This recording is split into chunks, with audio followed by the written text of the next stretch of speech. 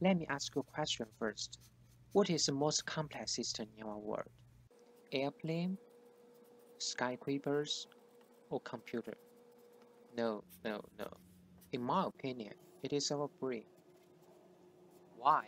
Our brain contains 100 billion neurons and 100 trillion synapses. Moreover, despite the complexity, neurons connect with remarkable precision. How precise connectivity is orchestrated in vivo is not well understood. So, in order to investigate, we need to see it first. How can we do that? How about the microscope that we can observe cells? Okay, suppose that we want to see a neuron inside the brain. We have a light source to excite this neuron. The fluorescent light goes back to a CCD camera. We can see this neuron directly. It is done. Oh wait, did we forget anything? Scattering.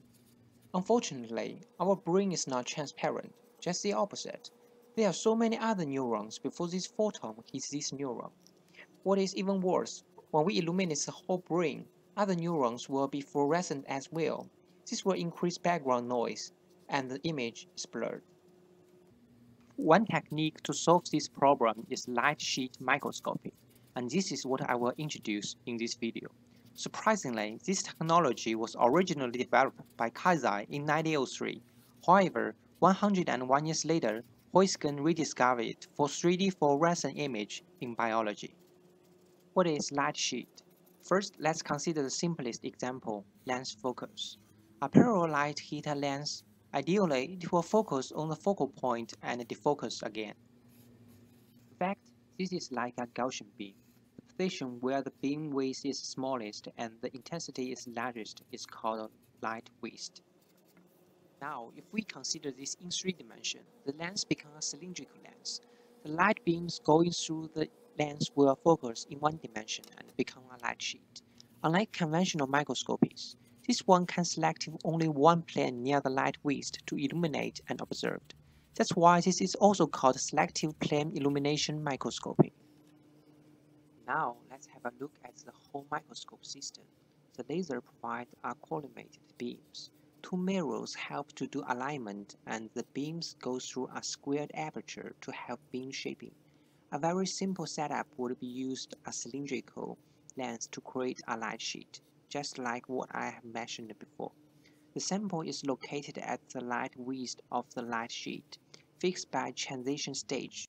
These 3 computer-controlled transition stages move the specimen along 3 dimensions, and 1 rotary stage rotates the specimen. Then an object lens gathers fluorescent light at a 90-degree angle to the illumination axis.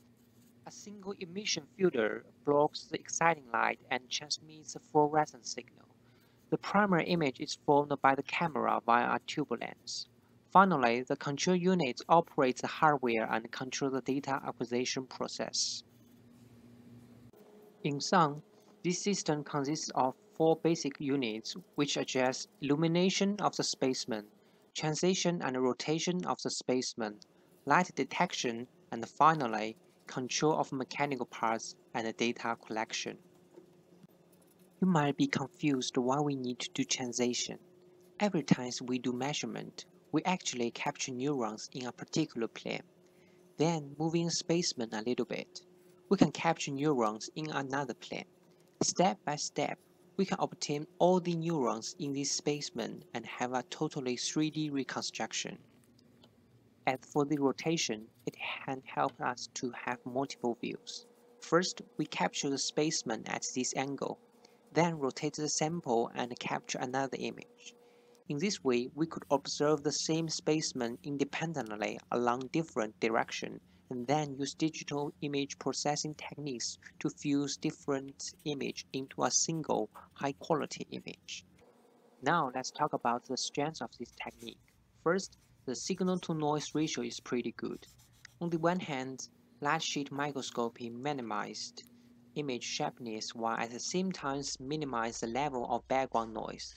Particles that are not located within the object's depth of the field are not illuminated.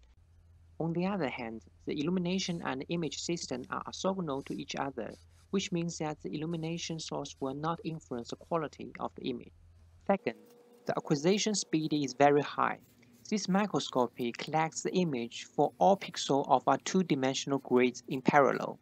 This allows much longer per pixel measurement times at identical frame rate. Third, bleaching is low. It concentrates light only where exciting is needed, thus maximizing the efficiency of illumination source. As a result, it reduces the phototoxic effects and bleaching. This means that they can be observed over long time period than ever before. Light sheet microscopy is a very popular technique currently, and there are many new designs springing out to improve its performance. For example, in order to improve its spatial resolution, structured illumination is implemented.